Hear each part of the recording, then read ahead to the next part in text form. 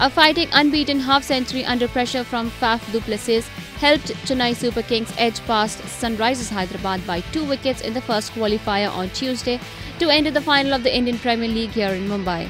Needing 140 runs to win, Chennai made heavy weather of what should have been a comfortable chase before crossing the line with 5 balls to spare.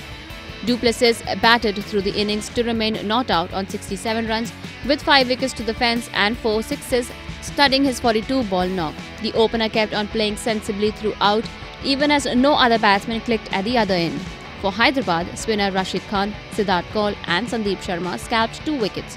Hyderabad will now face the winner of the match between Kolkata Knight Riders and Rajasthan Royals in the Qualifier 2 on May 25th in Kolkata. For Chennai, Dwayne Bravo scalped 2 wickets. INS report.